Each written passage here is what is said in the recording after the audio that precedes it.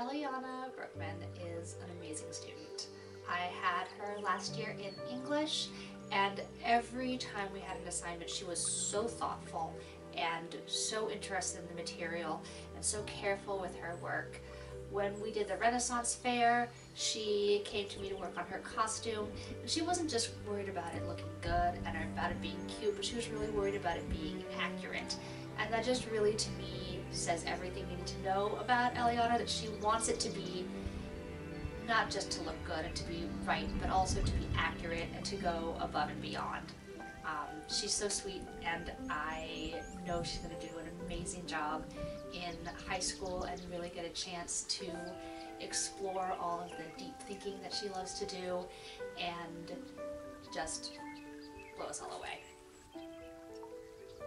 I'm honored to speak about Danielle Ferziger. Danielle, you love learning. You are so excited to take in knowledge, to share knowledge, to clarify knowledge. I wish you continued hatzlacha.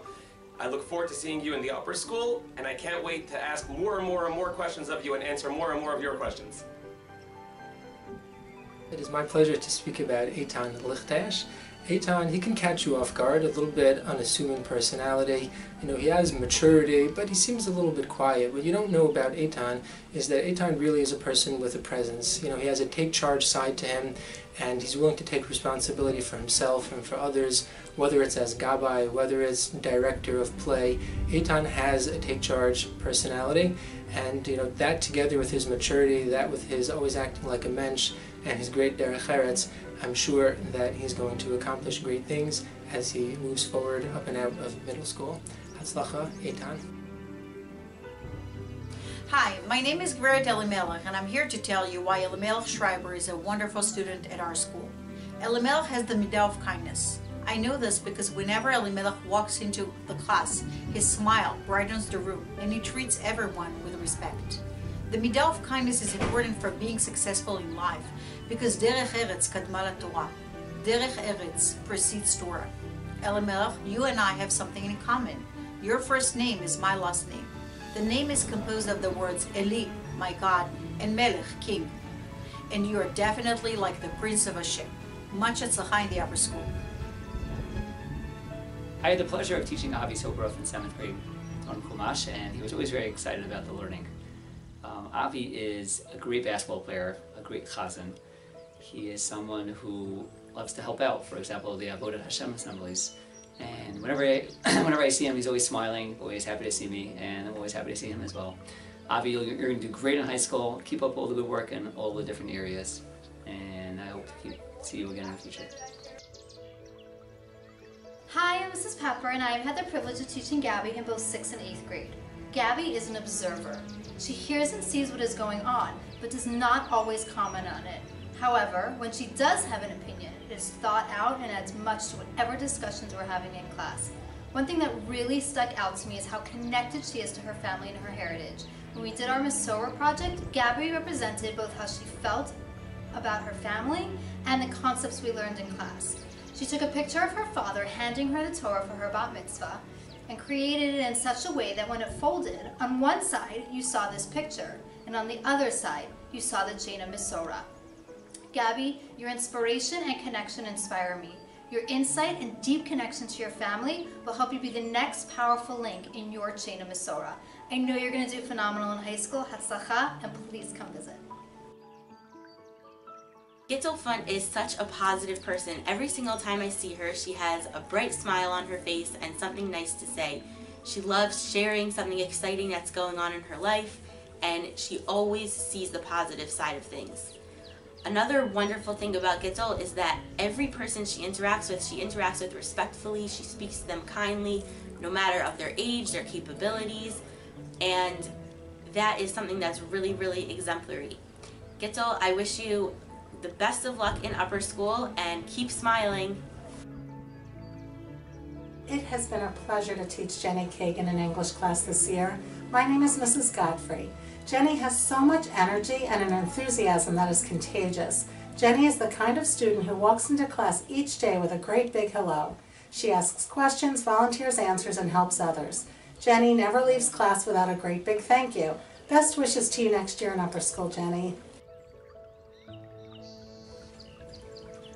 Hi everyone, I'm Rabbi Buxbaum, and I had the pleasure of teaching Jonathan Mizrahi this year. Jonathan, you were such a wonderful, wonderful student. You came in every single day dressed to the nines, you looked great, and you sat down excited to learn with a smile on your face, always saying something nice, asking good questions, and really being a great, great Talmud, a great student. And my bracha to you is that you continue with your enthusiasm, continue to climb higher and higher, continue with a smile, with the positivity, and I know we're going to see great things from you one day. The word that comes to mind when I think of Maya August is ratzon. Maya wants to accomplish and is constantly pushing herself to meet her goals. She's a great friend, a hardworking student, and a serious dancer. Maya's motivation and drive is sure to take her to great places, whether in this country or in Israel. Maya, we're going to miss you next year. Please stay in touch. Sam, you're always one of the first students to arrive at my class every single day, and you come with this big, bright smile. You're someone who cares so much about your fellow classmates, and it's wonderful for me to see. We'll miss you next year, but I hope that you will stay in touch. Hatzlacha rabah in all of your future endeavors, and I hope you come to visit very soon. Shira, most people know you are an amazing artist, and some people know you are an expert on all things having to do with animals. But I want everyone to know what a kind and considerate person you are. Shira, you're a good friend. You're willing to put other people's needs ahead of your own.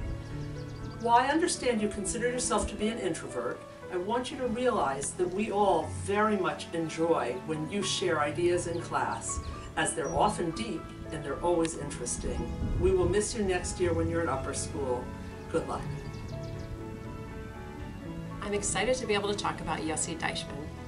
I taught math to Yossi both in 6th grade and in 8th grade, and I've seen such a tremendous growth over his time in middle school.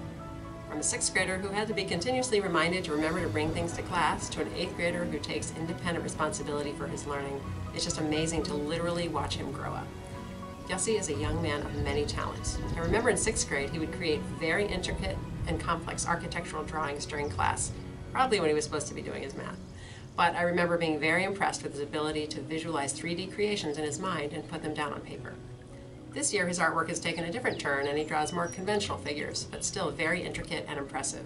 His work is definitely worthy of a museum wall. One big change I've seen in his time in middle school is his commitment to academics. Although he sometimes finds the work challenging, he doesn't give up and clearly wants to do well. He was also selected to participate in our Math Counts competition, and I want to congratulate him on his performance on our team. I look forward to hearing about his achievements in the upper school. It is always a pleasure to teach students like Yehuda. Yehuda is a cheerful and very respectful student. I have noticed that he has a special talent that allows him to grasp information very quickly, essentially when it comes to chemistry concepts. He gets excited every time we start something new. Keep learning and growing, Yehuda. We'll miss you next year. Have a great summer and good luck in high school. Dear Tara, I don't usually use props in my videos, but this model of your great-grandfather and great-grandmother's house in Recklinghausen, Germany is the perfect metaphor for you. Your attention to details like this informs everything you do, from your sophisticated analysis of the literature that we read, to your creative art projects, like this beautiful house here with its railings made out of twigs because you cared so much about showing the balcony that your great-grandmother had to leap from in order to save herself. All of these skills are going to serve you well in high school next year, and I look forward to working with you again in the near future. Hi, I'm Miss Graber, and I'm here to talk about digital citizenship. I mean, Rachel Snow. I remember Rachel bounding into my office as a little 6th grade girl full of energy, light, and nonstop chatter. While small in size, she more than made up for that in volume. She also used to play a game where she would hide my things and I would have to look for them. Rachel still has a mischievous spirit, boundless energy, and lots to say, but she also has matured into the kind-hearted, respectful person we see here today. Rachel, you have many skills and talents that will take you far in life. You're creative, resourceful, thoughtful, and a good friend. It was always a pleasure to have you on the plays because you brought a lighthearted and fun attitude to the group. I also enjoyed our Friday lunch meetings and seeing your friendships grow and develop under your watchful care.